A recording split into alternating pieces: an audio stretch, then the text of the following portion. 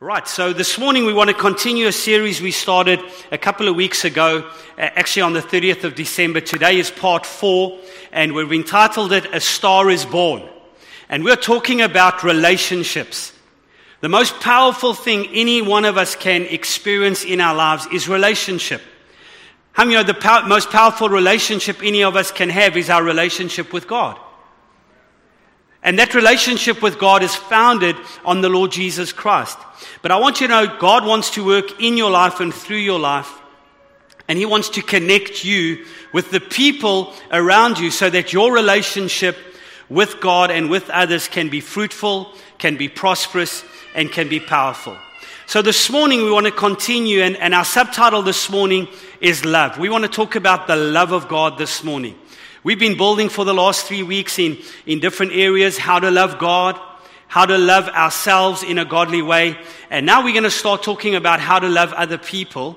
But we want to start by talking about the love of God. God's love is the way to victory for the believer. If you want to live in victory, then you need to learn to live in love. We in the body of Christ need to treat one another with love. We cannot continue to mistreat people and think that we'll continue to prosper in the ways of God. We need to develop the love of God. And, you know, Paul had come to understand this. And this morning we want to look at some of the writings of the Apostle Paul. And we want to see how he addressed and how he spoke about the love of God and the love of God in our own lives. Now, Paul was an incredible apostle. He established many local churches. And in AD 50 or AD 51, he pioneered and started a church in the city of Corinth. Now, Corinth was a powerful city, a very wealthy city. And I want you to know, over the next 5 years, the local church in Corinth flourished. It grew to thousands. People's lives were being changed. But I want you to know that Corinth was also the hub of sexual immorality. It was the hub of prostitution. It was the hub of idolatry. And so from prison, Paul writes a letter to the elders and the congregation of Corinth, and he addresses, in the 2 letters he writes, 1 Corinthians and 2 Corinthians, he addresses 8 issues that had cropped up or grown in the church that were hindering the church from growing and becoming everything God wanted it to become. And so in chapter 12, we start to notice that he addresses one of the issues. One of these 8 issues was the misuse of spiritual gifts in the church. And so in chapter 12, he starts to write about spiritual gifts. He talks about the fact that there's unity in diversity. And he speaks about that we are all one together in the body of Christ. Although we have many different functions and many different parts in the body, we are one and we're called to unity. Then in chapter 14, he goes on and he speaks about prophecy. And he speaks about the baptism in the Holy Ghost with the evidence of speaking in tongues. And he actually promotes the baptism of the Holy Spirit by making a declaration. He actually says this in chapter 14. He says, I speak in tongues more than everybody. He had realized the power of his heavenly language and how that connected him with the mysteries of God and the supernatural realm. And he talks about tongues and spiritual gifts. And then he makes a powerful statement. He says, when spiritual gifts are used in the church, they need to be used with wisdom. And what he actually speaks about is that they need to be used under the control and the governance of leadership, discernment, and order. Because anything God does, He does it with order. Hey, no, God is not disorderly. God is not confused. And so he speaks about these things. Now, here's the amazing thing. Right in the middle of these 2 powerful chapters, we find chapter 13 of 1 Corinthians 13. And chapter 13 has become known as the love chapter of the Bible. And I found it so interesting that between addressing these 2 issues, right in the middle, in the center, he speaks about the love of God. I was sharing with the men at our coffee club this week that if you count the verses from chapter 12, verse 1 to the end of chapter 14, I think it's verse 26, there are 84 verses. And you know, the middle of that whole series of conversation that he had with the leaders in the church at Corinth is verse 11, which says we need to grow up and we need to mature in the love of God. And so the love of God is so important. Actually, Paul is so determined about helping the church to understand love that he ends chapter 12 by saying this, that we need to desire the spiritual gifts, but we should pursue love. In other words, we need to go after it. If you're pursuing something or someone, how many know you're going after them? I remember 10 years ago, I was pursuing Mandy. I pursued her and I got her. Hallelujah. As a matter of fact, in verse 31, he says this. He speaks for about 30 verses and then he says, I want to show you a more excellent way. A more excellent way. And he starts speaking about the love of God. He then goes through the whole of chapter 13 and he starts chapter 14 and he says this, pursue love and desire spiritual gifts. He wanted us to get it this morning, church, that the love of God is at the center of everything we do and everything we are. If it's in the love of God that we do things, it takes away our feelings and our emotions. Because you'll discover this morning that the love God was talking about is not an emotion, it's a decision. Just look at the person next to you, say, I choose to love you. I know if you're married, maybe that was difficult this morning if you had an argument. But you know, if you're going to be excellent in your life, then you're going to have to learn to walk in the love of God. Amen? So let's look at a couple of things. Firstly, we see Jesus. Jesus is love. He defines God's divine love by laying down, listen, he didn't just lay down his life, he laid down his divinity. He laid down who he was in eternity to come to earth so he could die for you and I. We all know the powerful scripture, John 3:16. It says, for God so loved the world that he gave his only begotten Son, that whoever believes in him should not perish but have everlasting life. So love always gives. We're going to pray for Zimbabwe later before we close today because there's chaos broken out there. And I was just thinking this morning with a holy fire and zeal, part of the reason why Zimbabwe's in the mess it is in is because the church never stood up and did what they were supposed to do. Now, we have friends and family that are there in the church that are doing their best they can. But when the trouble came, the church left. And in this country, we're not going to do that. Can you say amen? And I want you to know that if we're going to turn this country around, then we have to learn how to apply the love of God in our lives. And I want you to know the love of God is the most powerful thing that the believer has. It's not a mamby-pamby love that becomes a floor mat for everybody. Go look at Jesus. He walked in, he turned the tables over in the temple. He corrected Peter. But you know what? When you know the love of God and you're walking in the love of God, you correct people not because you're angry with them, not because you worked up with them, but because you recognize what they're doing is not good for them. Look at the person next to you. Say, I love you. With God's love. Secondly, we see Jesus not only is the expression or is the display of God's love to us as humankind, but secondly, I want you to know Jesus went way beyond just laying down his divinity and his love. The Bible says he imparted his love into us. Wow. In other words, this morning, you know how to love. If you're born again, you know how to love. You might have not developed it, but you know how to love. Look at Romans 5, verse 5. It says, now hope does not disappoint because the love of God has been poured out into our hearts by the Holy Spirit who was given to us. When you got saved and the Holy Spirit came to live in you, one of the things he poured into your heart was love. And I just remembered with fondness and excitement and also in a challenging way, I remembered when I first got saved, it was like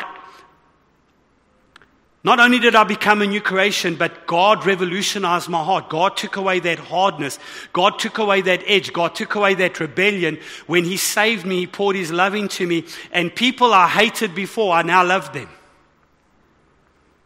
It was like my heart melted in a good way. And that's what happens when we get saved. The love of God comes into our lives. And I want to encourage you this morning. I've gone on a journey the last 2 weeks and I realized, where's the love, Larry? Look at the person next to you. Say, where's the love? Not Larry, but whatever their name is. Because you see, a fruit tree that's not cultivated, pruned, and developed doesn't grow more fruit. So love doesn't just happen. You've got to pursue it. You've got to develop it. And so I want to encourage you this morning as we get into this teaching. Actually, in Romans 5 verse 10, we won't read the whole account just for the sake of time. But in verse 10, he goes on. He says, for if when we were enemies, we were reconciled to God through the death of His Son, much more, having been reconciled, He will save us through His life. Amen.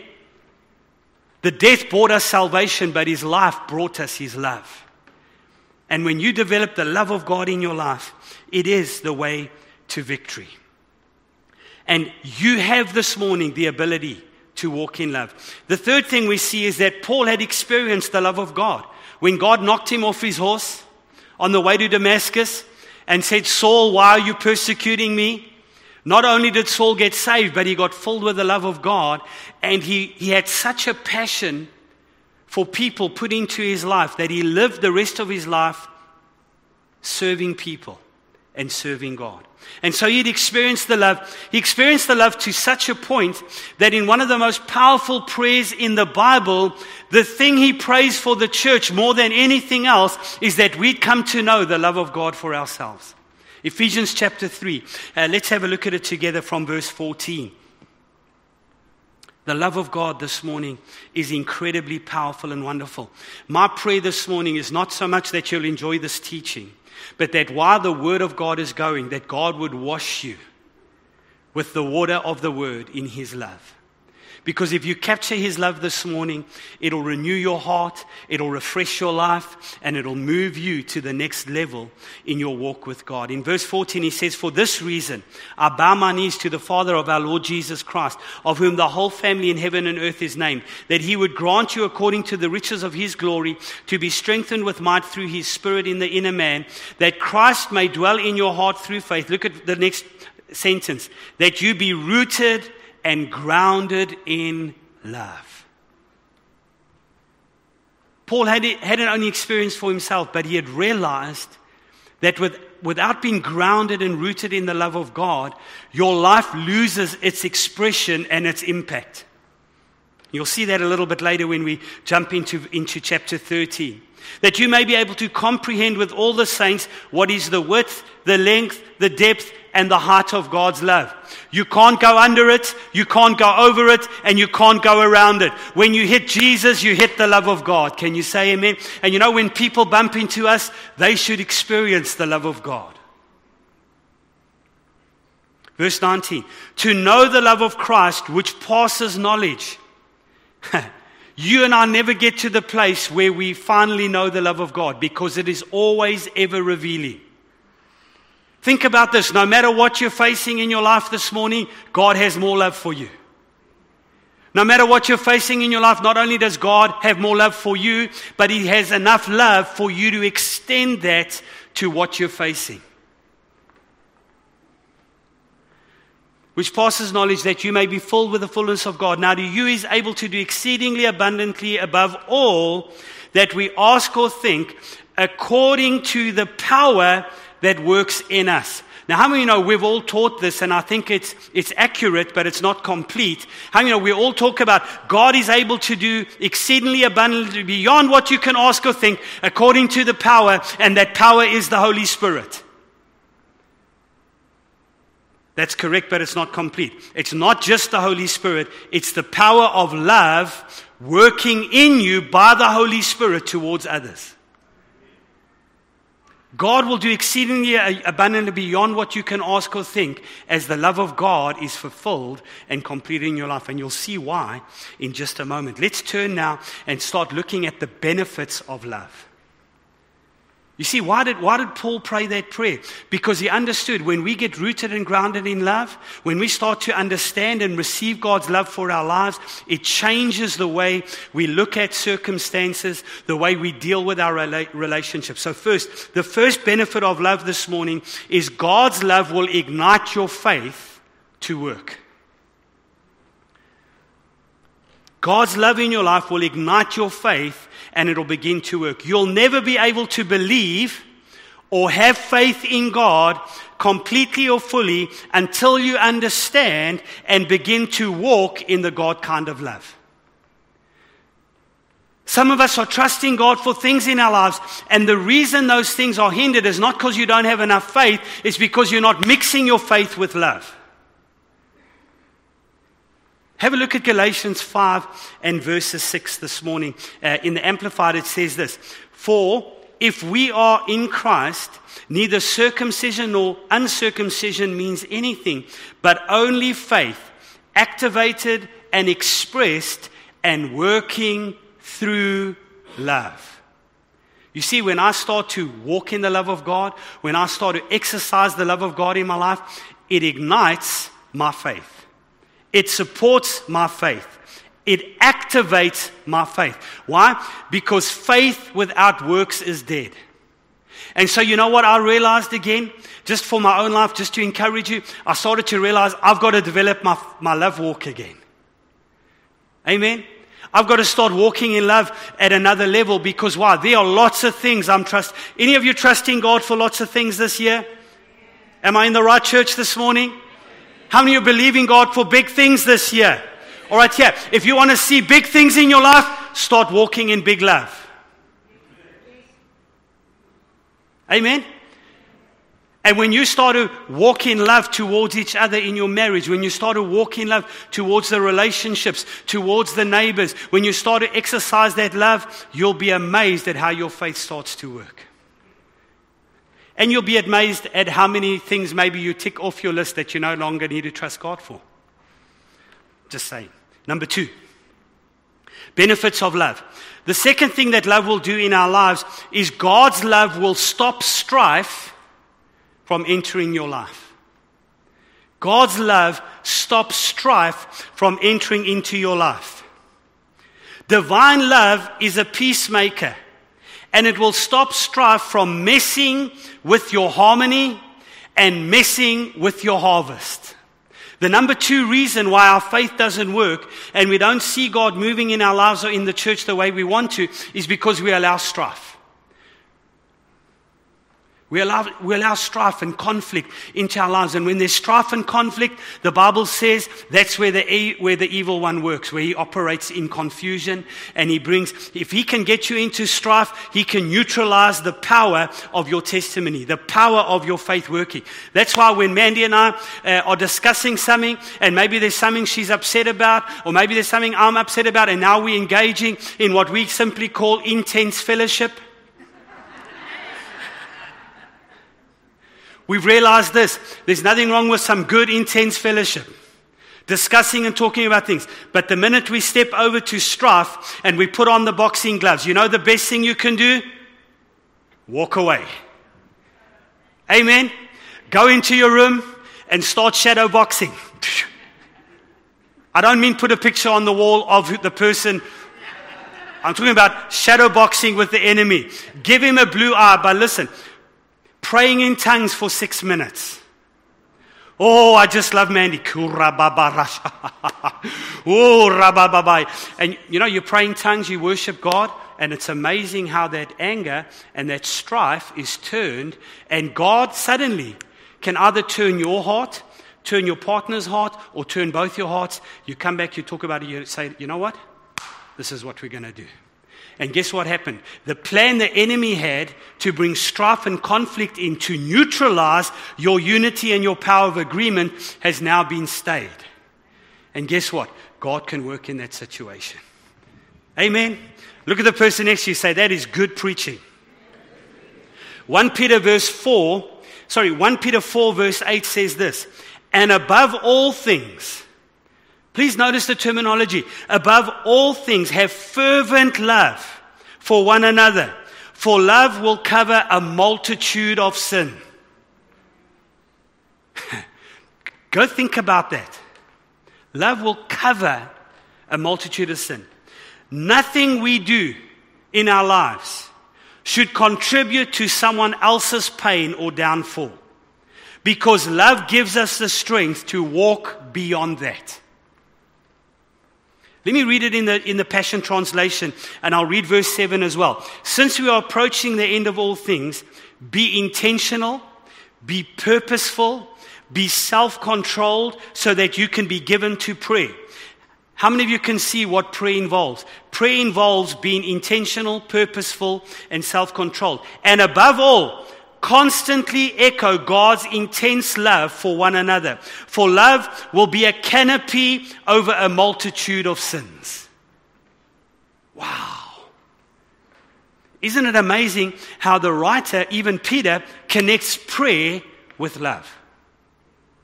You see, because when you love, you're able to have a clean heart and a pure heart in terms of the things you need to be doing and the things you need to be praying for. And when your heart is pure, you can correct things, you can deal with things, you can address things with a spirit of love. When Jesus turned to Peter and said, Satan, get behind me, he wasn't angry with Peter in the sense of, you're irritating me now, get out of my sight. He was realizing that what he was thinking and the way he was acting did not line up with the word and the will of God, and it was going to take Peter out. So when he corrected him, he did it from a spirit of love. Number 3, benefits of love. God's love will cast fear out of your life. God's love will cast fear. I love the word. It'll cast fear out of your love. It'll drive it out of your life and out of your heart, because God's love overcomes fear. Now, I don't know whether any of us will ever be perfect in loving others. I think it's a journey, and I think we've got to keep working at it and allowing God to work at it in our lives. But thank God we can grow in our love walk. We can grow in our love work. Now, 1 John 4:17-19, it says, love has been perfected among us in this, that we have boldness in the day of judgment, because as He is, so are we in this world. As He is, so are we in this world. How are we? We're filled with the love of God, which gives us boldness. There is no fear in love, but perfect love casts out fear, because fear involves torment. But he who fears has not been made perfect in love. We love him because he first loved us. Now, I'm not going to take too much time elaborating on this, because we're going to do a teaching in a few weeks on the fear of God. But the amazing thing is this, that this helps me so much, is firstly, if I'm in fear about something, I'm not receiving the love of God. So the first thing I can do before I address the fear is say, Lord, let me receive your love in this area of my life. Because if I receive the love of God, it gives me a confidence and a peace that whatever it is that I'm fearing, God is bigger than it. Amen? Secondly, it tells me that fear does not come from God. Amen?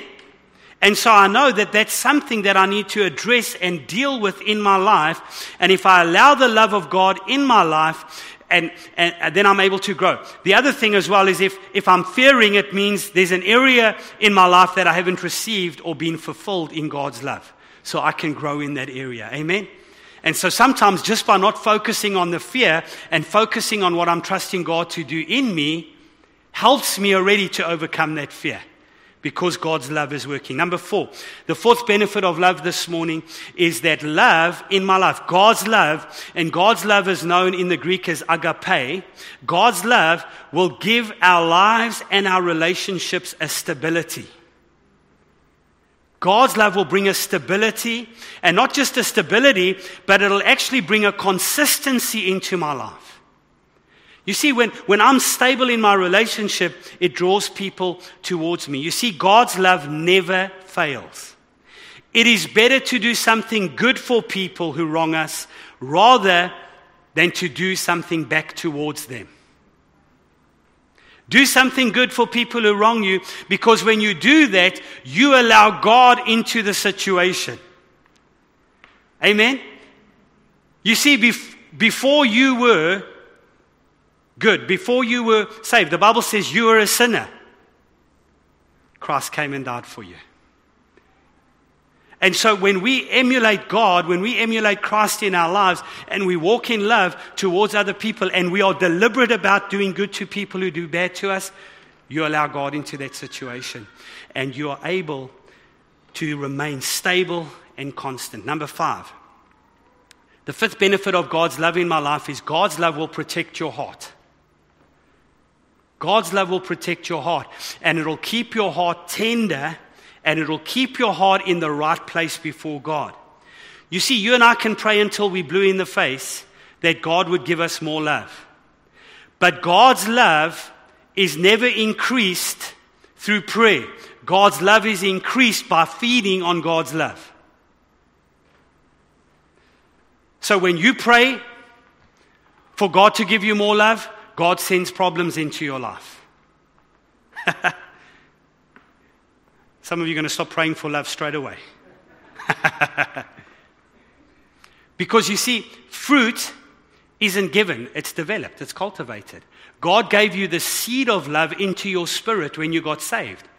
Every one of us here this morning have had the love of God poured into our hearts. So the way that fruit grows is by making a choice.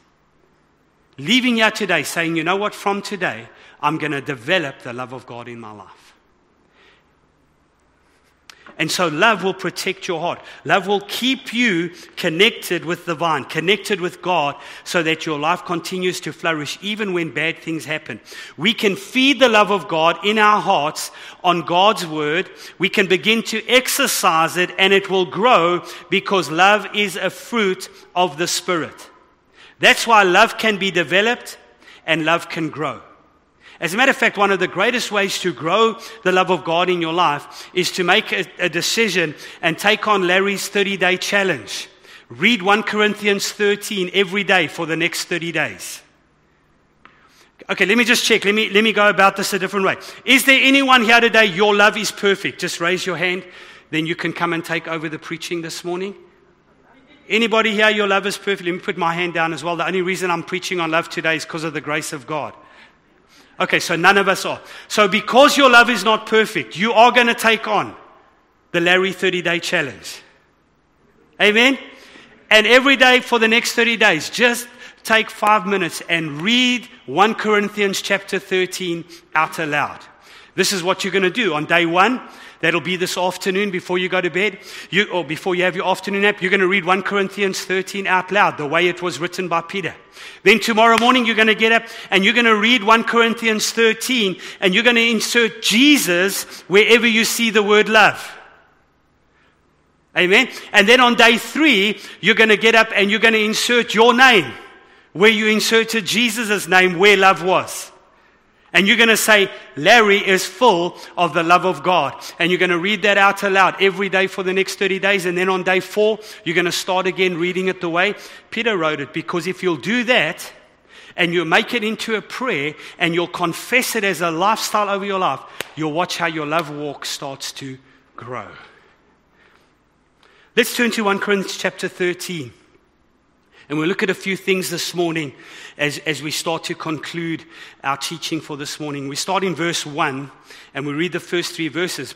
Paul now gets into the heart of the message. He says, though I speak with tongues of men and of angels, but I have not love, I've become a sounding brass or a clanging cymbal. In other words, he says, when you speak and the love of God doesn't fill your heart, you're just a noise.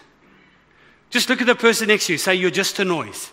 Oh, no, don't say that. Just rather say, I see the love of Jesus in you.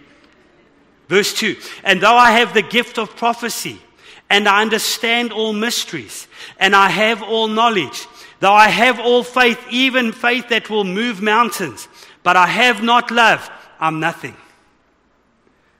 So all the spiritual giants in the church, it's awesome if you're a spiritual giant, but if you don't have love, you're nothing. Verse 3. And even if I give all my goods to feed the poor, and though I give my body to be burned, but I have not love, it profits me nothing. I mean, we could just stop there. How many know that already puts love on a high priority for the believer? But let's break it down and see how love leads to victory. Look at some practical ways. I've learned this in my life. I don't always get it right. How many know you can learn some things that you don't apply yet? I've learned this, but I haven't always applied it, and I want to do it more. But I've learned this: when people do things against you, when people say things against you, don't try and defend yourself, because it will hinder your walk of love. You know what you must do? When people criticize you, don't retaliate, pray for them. Don't look for revenge. Revenge belongs to the Lord. Take them to God in prayer and speak life and healing. Because criticizing and retaliating takes you out of walking in love. Amen? And you and I should make a decision. We're not going to allow anything to take us out of walking in love. Verse 4 goes on and says this: love suffers long and is kind. Love does not envy. Love does not parade itself. Love is not puffed up. On day 2, you'll read it like this: Jesus suffers long and is kind. Jesus does not envy. Jesus does not parade itself and is not puffed up. On day 3, you'll read it like this: Larry suffers long and is kind. Larry does not envy. Larry does not parade himself, and Larry is not puffed up. Amen? Now, I know that last part will come back to haunt me sometime this week, but I'm going to just trust God. I won't retaliate. Can you say amen?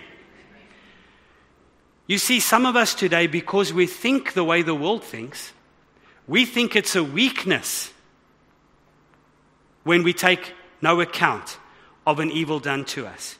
We think it's weakness when we pay no attention to a suffered wrong. But I want to encourage you this morning, if you're a believer this morning, the strongest and most powerful thing you can do is to take no account of an evil done to you. Why? Because you're walking in the love of God.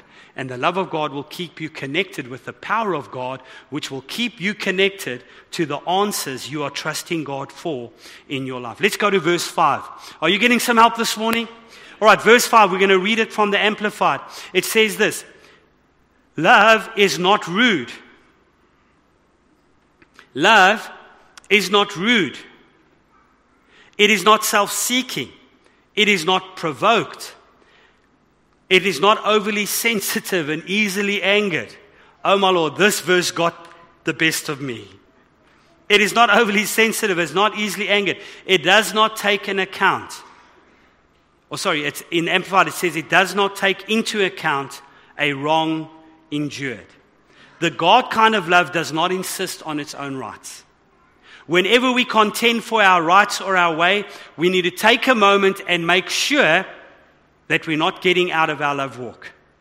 Now, there is a place sometimes where you've got to stand for what's right and what's just, but then you need to do it from an attitude and a heart of love.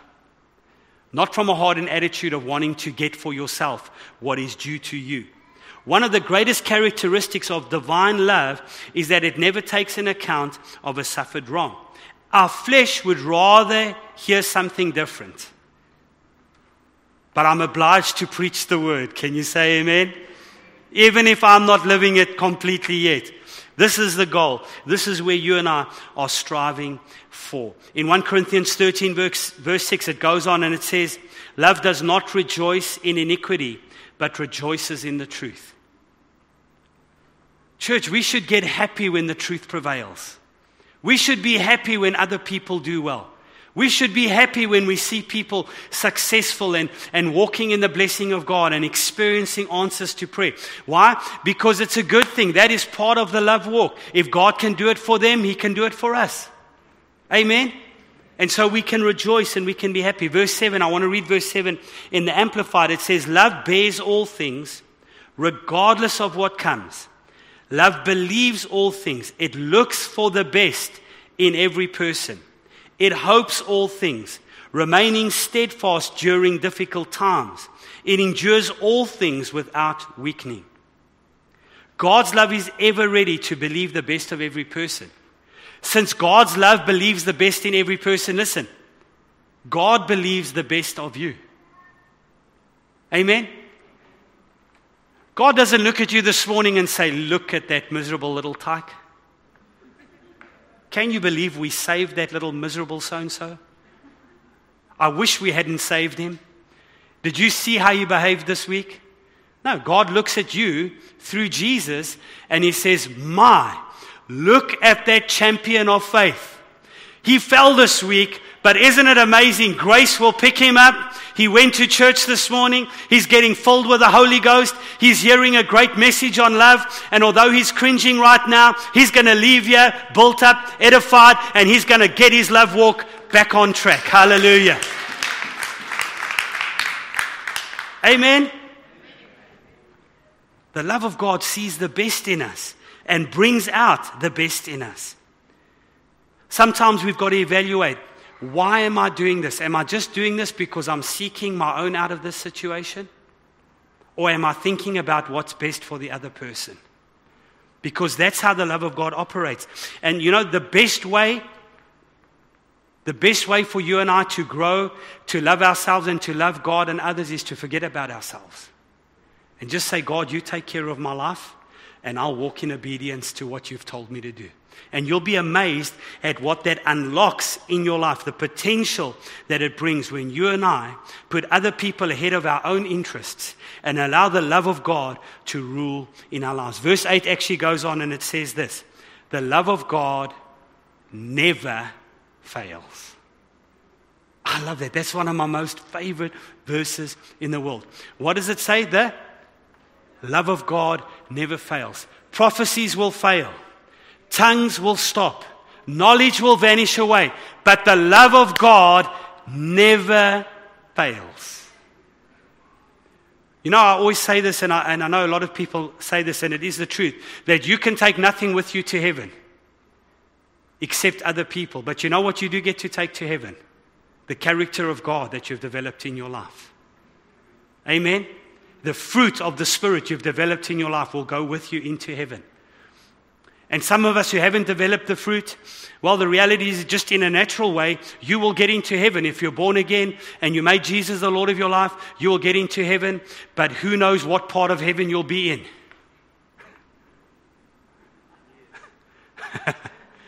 Amen? Because we'll receive rewards according to what we've done with Jesus since we got saved. So let's get busy developing the fruit. Look at John 1 verse 17 in the New Living Testament. It says this, for the law of Moses was given through Moses, but God's unfailing love and faithfulness came through Jesus Christ. And then finally today, you can go read the other few verses, but in verse 13, it says, now abide faith, hope, and love. These three, but the greatest of these is love. Love trumps faith, love trumps hope, love, while the other two are very important, especially here on this earth. The love of God is the greatest of all of them. In the Amplified, it says this in brackets, love is that unselfish love we have for other people which grows out of God's love for us. So as we experience God's love this morning, as we recognize that God loves us, it releases us to love other people with an unselfish love. When you love someone, you start to think about what is best for them and not just what is the best for you. The New Testament Christians revolutionized the word love. Do you know in most Greek transcripts, the word love that the Christians used and expressed and lived isn't even mentioned in most of the Greek transcripts because the Christians took it to a whole nother level. Just say that with me, a whole nother level. Come on, let's say that together. 1, 2, 3. A whole nother level. And we as Christians, you know, the solution to this nation's problems is not some master plan. It's the church rising up and displaying the love of God, loving each other in the church, walking in unity, building something that is remarkable, not for what we get out of it, but because it will glorify God. Amen. And I said to our volunteers this morning, that's why this church needs to keep growing. That's why we need to be reaching more people for Christ. That's why we want to go into the communities, the highways and the byways, and we want to preach the gospel of good news. That's why we want to start satellite churches. That's why we want to do feeding schemes. Why? Because if we go with the message of Christ, if we go with the love of God, the way you change this nation is one person at a time, bringing them into a relationship with Jesus. Because a relationship with Jesus will change people. This is what Christian love is. It's an undefeatable goodwill towards other people. A love that gives freely out of decision, not out of emotion. The truth is, and I want to say this with a genuineness and a sincerity that you'll understand. Mandy loves me not because she always feels like loving me. I was going to say it the other way, but that just wouldn't work. Mandy loves me not because she feels like loving me, because there are times she doesn't feel like loving me. Don't say amen now, love. Just look forward. It's fine. We love each other because we've chosen God's love over our love. You see, how does our marriage succeed? It doesn't succeed on emotion, because there are days where I'm really feeling like awesome. And there are days where Mandy feels like that. But the love we have goes beyond our feeling. It goes to the decision we've made to see the best in our partner because of the love of God. Not because we feel like it. Listen, feelings follow choices. And the feelings are good and the feelings are important. We need that in our lives because we're human. I'm not saying forget about your feelings. I'm saying make sure your feelings follow the decisions you make from your will, which is to follow God and put God first in your life. Can you say amen? The truth is this morning, a lot of times when we talk about walking in the Spirit, how people get all mystified. Oh, brother. Oh, I'm walking in the Spirit. It's so mysterious and awesome, eh? Did you feel that, brother? But listen, walking in the Spirit is walking in love. When you're walking in love, you're walking in the Spirit. When you're walking in peace, you're walking in the Spirit. When you're walking in joy, you're walking in the Spirit. Now, sometimes you get a feeling and it's like, woohoo! Yeah, baby, this is amazing. But you don't go by that. Because the fruit of the Spirit is not governed by emotion. It's governed by the Holy Spirit in our lives. So you can choose to walk in love this morning and it'll change your life. Walking in the Spirit is walking in love, and walking in love is walking in excellence, and walking in excellence is walking in victory. The truth this morning is this: the love of God will change the most vile criminal into a man or woman of God. Because the love of God breaks boundaries. It destroys bondage and it breaks the power of evil. Can you say amen? The love of God is the way to victory. Every head bowed, every eye closed, no one looking around. I'm going to ask the worship team just to come up, if they would.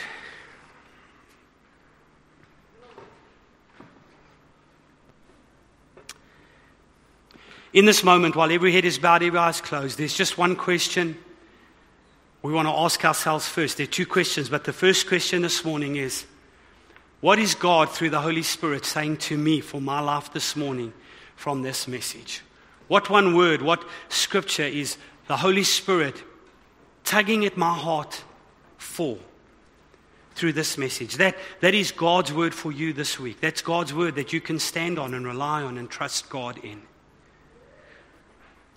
Secondly, this morning, if you're seated here while every head is bowed, every eye is closed, and you've never made Jesus the Lord of your life, you've never accepted Christ into your heart as your Lord and Savior,